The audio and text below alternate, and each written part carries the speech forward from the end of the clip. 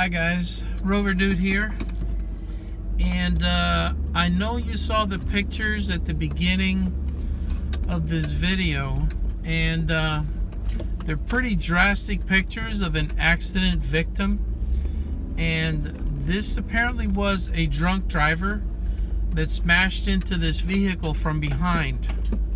I'm going to pass by it again just so you can see it one more time. I don't know if the camera's gonna pick it up, but I'm gonna try to get as near as I can. And everybody knows that the holiday weekend is up and coming, and this is a good example of what can happen when people drink and drive. And that's such a great advertisement. Let me put you guys back into here a sec. Sorry about that.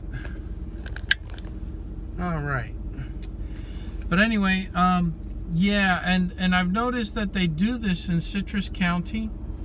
In various other key locations and intersections, you'll see crash vehicles like this, where they've placed them strategically, again, as I mentioned, and it kind of points out to people, you know, hey, be careful, you know, drinking and driving, being drunk, you're gonna kill somebody or yourself.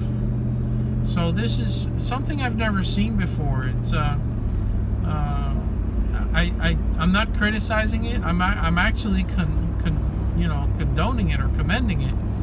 It's such a good idea to do this, because folks get carried away with their parties and stuff, and then you know, if you don't have a designated driver, you're gonna you don't know the damage you can cause. You know, you ruin your life and among the lives of other people. But yeah, I really do like that. I've never seen that before done anywhere.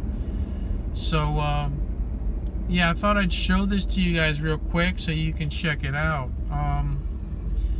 So basically, we're here in Citrus County. This is our new living area. So I'm going to be taking some more videos on different little things that are going on around and about the area. Again, I have not forgotten about the Freelander. I am working on it. I'm going to upload a video on the battery for this Land Rover. I made some modifications to it, and I put a bigger battery in, but I had to kind of rewire the negative side and the positive wires too. But I'll show you a video on how I did that, and it gives you guys a pointer. I could not find a battery of the size that I wanted with the posts on the right side, so they're kind of opposite to where they should be. So that's why I had to extend the wires a little bit and do a little bit of modifications to the actual fuse box and where the wires come up from the starter. But it's very simple. It's nothing out of this world, but it's just a little pointer in case you want to upgrade to a bigger battery.